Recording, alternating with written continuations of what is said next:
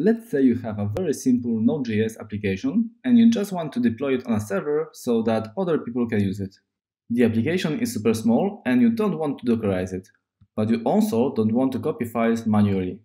In this episode, I will show you the simplest way of moving a Node.js application to the server in an organized fashion. We will use shipit.js in order to do that. Our hypothetical application consists of only one file, server.js. It is the same file we used in the previous episodes. It is an Express application with MongoDB as a database. Now, let's connect with the Ubuntu server I've just created. We will deploy our application there. You can use Google Cloud, AWS, or another cloud provider to launch your server. I used DigitalOcean. Before we start, make sure you can log into the server without the password by using your authentication key. In home directory of the root user, there should be a .ssh folder and inside an authorized keys. Put there the content of your idrsa.pub file.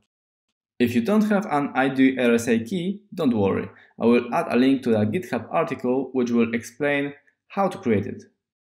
As I mentioned before, we'll use shipit.js in order to deploy the application. We don't want to install it to the project as a dependency. So let's create a deploy folder. And create a new npm package there. We use why flag, which omits all the questions from npm wizard. Okay, now let's add shipit CLI along with the shipit deploy as a dependencies. Next step will be to create a shipit file.js. There we'll put all shipit configuration. We will use an example from the documentation. Now we have to adjust the configuration. We have a default section which contains all defaults, and then we have different stages. In the example, there is only a staging environment. We'll use that. Okay, so let's copy our code to the var www ep9. Now create this folder on the server. pflag creates nested directories. And we see that it is empty. Go back to the configuration. By default, shipit takes the code from the Git repository, not from the local folder. So let's change the repository URL to match our episode 9 code. And now let's define where our staging server is. We'll use root user. Okay, so now let's deploy it for the first time. Since we installed shipit locally, we can either execute it from node modules.bin shipit, or we can use npx shortcut from npx package. We'll use that. Now we specify the environment, which is staging, and the task. We use deploy, which was added by shipit deploy plugin. We see that shipit executes different deploy tasks. First, it fetches the code to the local folder. Then it creates a new release folder on the remote server and copy files there. Finally, it performs publish task and does some cleaning. Okay, let's see our server.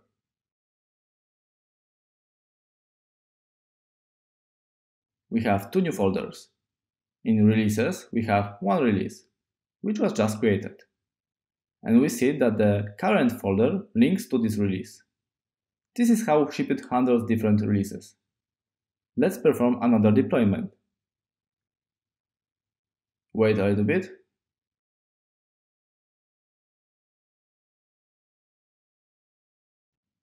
Go back to the server. And now we have a new release. And current links to it right now. This structure gives shipit the ability to easily roll back to the previous release in case of failure. Let's see this in action. Now, instead of the deploy task, we'll use rollback. Go back to the server. Now current links to the previous release. Okay, since we have the code on the server, now let's run it and see if it works. We will need two things, Node and Mongo installed on the server. There are lots of tutorials explaining how to install Node and Mongo on an Ubuntu server. Basically, it comes down to executing a couple of commands. First, refresh the local package index in our Ubuntu instance.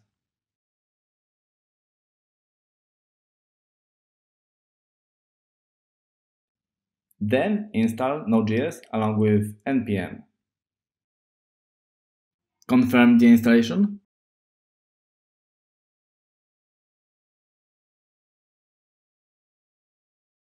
Okay, now it's time for MongoDB.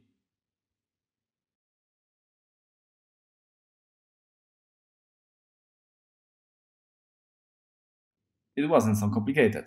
Since we have everything now, let's check if it works. Enter the current folder.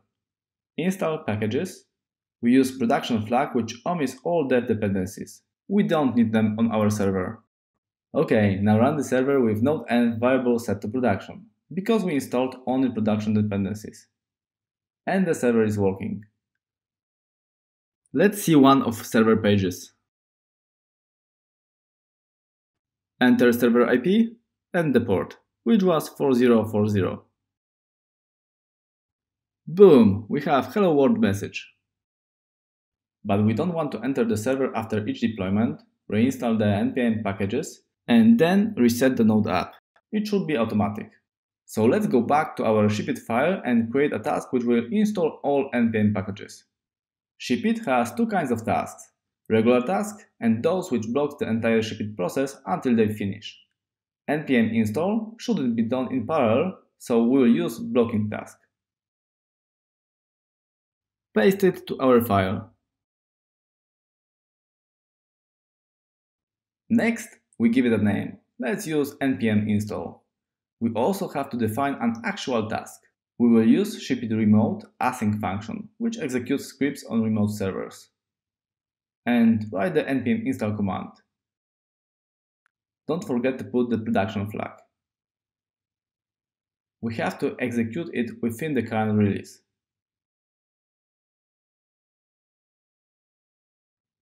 Okay, we have a task. Now we have to plug it into a deploy process. When you visit the shipit deploy documentation, you can see all tasks which are executed when we run shipit staging deploy. We see that when the code is updated, before the string change, updated event is triggered. So let's use this knowledge. Define that when the event occurs, start our task.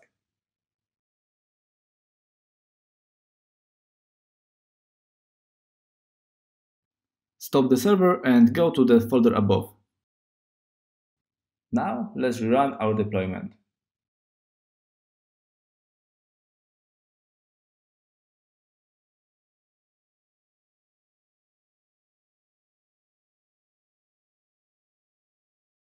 Now, after every deploy, shipit will install all dependencies. Let's go back to the server again.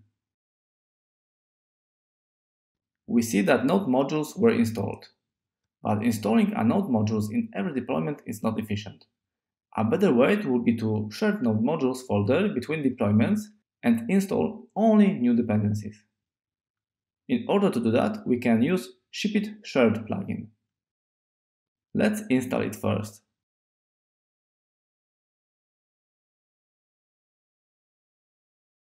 Now initialize shipit shared in config and add Node modules to shared directories.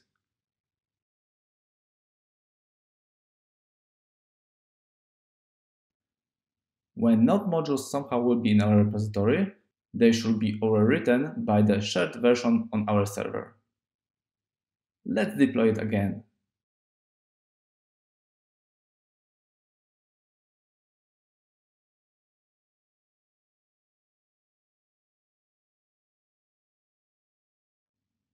We see that shipit performs new tasks, which relates to sharing.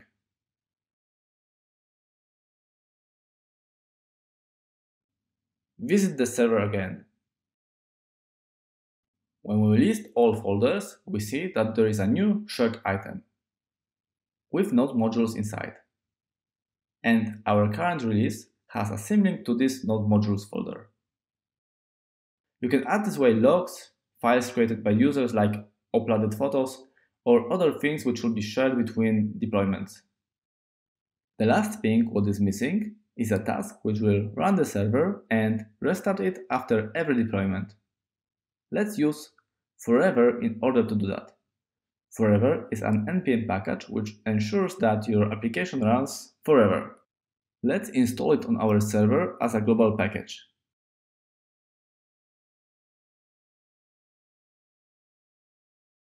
Having that, we can now create two tasks.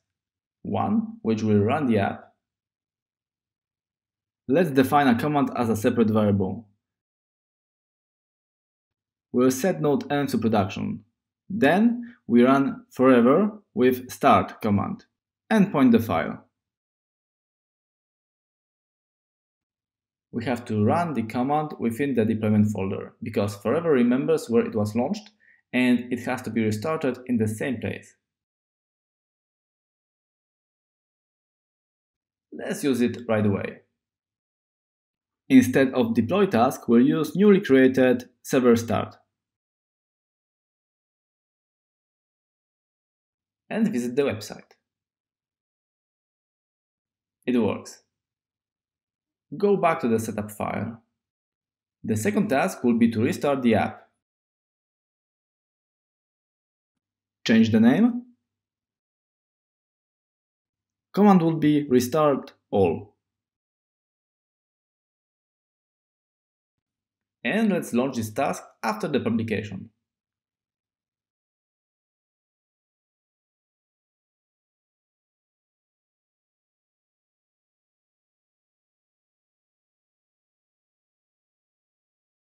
Okay, let's see if that works. Before that, make a change in the root that we could verify if it was updated. Commit all changes and push them to the repo, because as you remember, we deployed the code from the GitHub repository, not from our local copy.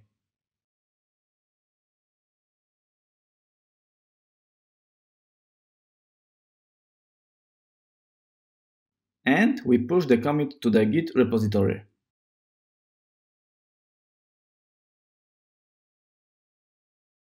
Deploy the code for the last time.